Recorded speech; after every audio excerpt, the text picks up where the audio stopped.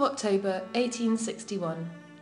Yesterday afternoon, Mamma, Johanna and I visited Santa Croce and walked round all the monuments of that grand old church, as large as a cathedral. A priest politely spoke to us and advised our going behind the scaffolding covering the facade, which is now for the first time in the act of being completed. 18th of October 1861.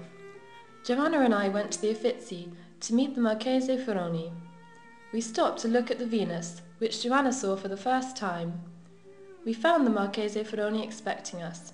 He is a quiet, gentle, pleasing person. He gave me free access to the gems, bronzes and vases at all times, and permission to make pencil notes from the pictures,